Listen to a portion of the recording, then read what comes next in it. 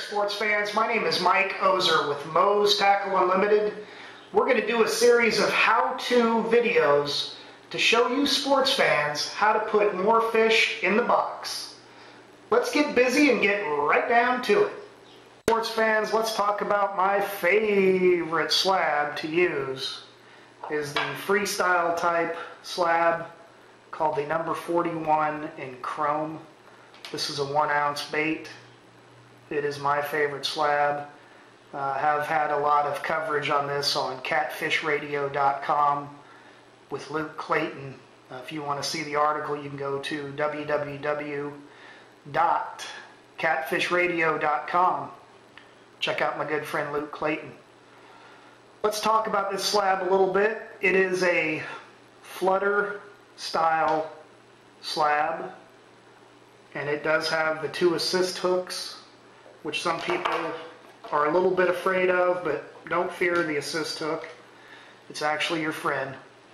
And the first thing I do when I break one of these bad boys out of the package is I go ahead and pinch the barbs down. I think that's why a lot of you sports fans fear the double assist hook, is because you just sometimes you'll get one of those in your finger when you're letting go about a 7 or 8 pound hybrid. So let me show you how to pinch the barbs down. Pinch the barbs down on this number 41 chrome. You want to find the flat part of your needle nose pliers, which you can find on my website at www.moestackleshop.com. And let's just pinch those barbs down. You want to put the hook on the flat part and just squeeze a little bit. And there you go. No barb. You're not going to lose very many fish, maybe 1 or 2 a trip. You keep the pressure on and you're going to land them.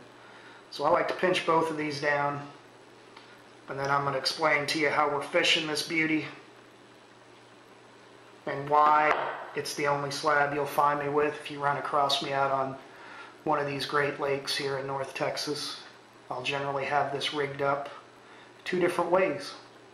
So let me get some fluorescent yellow fishing line and I'll show you how we rig this. Fans, for video purposes, I'm using a 30-pound fluorescent yellow Dacron fly line backing, so you can see how I'm rigging this up. You can fish this slab with any monofilament or braid line of your choice. But let's take a look at this. If you're going to vertically jig this bait, okay, there's the assist hooks. We're going to tie it in at the very top. Not on this. This is an O-ring with the assist hooks are on. And then there's a split ring. Okay? And then here is the post that actually goes into the slab right here. That's where we want to tie this bad boy in if we're going to vertically jig it. So let me get my line ready and we'll just show you how to get her done here. So here's the line. We're going to go through the post and then just tie a regular knot. I'm just going to turn this about 3 or 4 times just for video purposes. I just tie a plain Jane regular knot. I'm not very good at this. If any of you guys, if any sports fans have fished with me, you know I like to get the tongue going and get everything all nice and worked up on this knot. There's about 4 or 5 turns right here.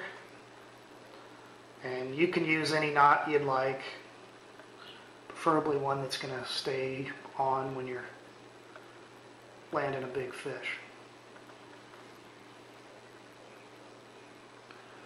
But that's just a simple clench knot, nothing fancy. Once again, it's not rocket science, people, it's fishing. So, this is going to be going back to your reel. There's the bottom. You're going to be jigging this vertically up and down like so. So that is the way to rig the number 41 chrome freestyle type jigging spoon.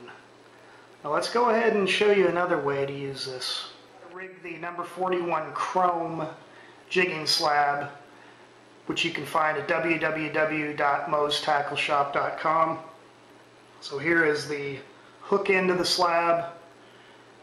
the metal post that goes directly into the slab, that's where we're going to tie if we want to vertically jig this bait. Now, my favorite way to fish it is when you see birds working and fish are in on the top 10 feet of the surface, so you may be in 30 feet of water and hybrids and sand bass are pushing bait up to the surface. Well, this is where we tie it into the other end, away from the hooks. And then we're going to cast this slab out into schooling birds. So once again, it's nothing fancy. We just take the line, rig it in like so, make some turns.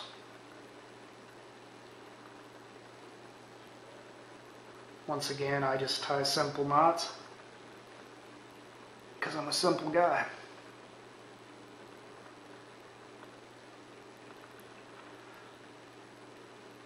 Just going to cinch it all down. And there you have it. So now, the number 41 is tied at the top away from the hooks, and you're going to cast this out. So you got birds working 20 feet out in front of your boat, you throw this bait out and then let it flutter. And when this thing is tied from this end, when it drops and hits the water, it kind of rolls on itself like this. And then when you burn it, you'll reel it back in really fast, 2 or 3 turns, and then it kind of wobbles, and then it'll actually flutter back down backwards and straight into the fish. And this also looks good, burnt, reeled in very fast on the top foot of the water, so you're fishing it almost like a topwater bait, burning it very fast right on the surface in the first 2 inches of water column, and then stop and let this thing fall. And it rolls back down and it looks just like a wounded shad that's been hit and is dying and falling to the bottom. And don't start fishing this thing way too fast and burning it. That flutter, the fall, is where you're likely going to get your hits when you're throwing out into the birds that are working. A lot of times you'll cast this number 41 chrome slab out into working birds and just let it flutter and fall. And a lot of times you will not feel the strike. The striper or the hybrid or the sand bass will pick this jig up, and you'll just see your line moving to the left or the right or straight for you or away from you.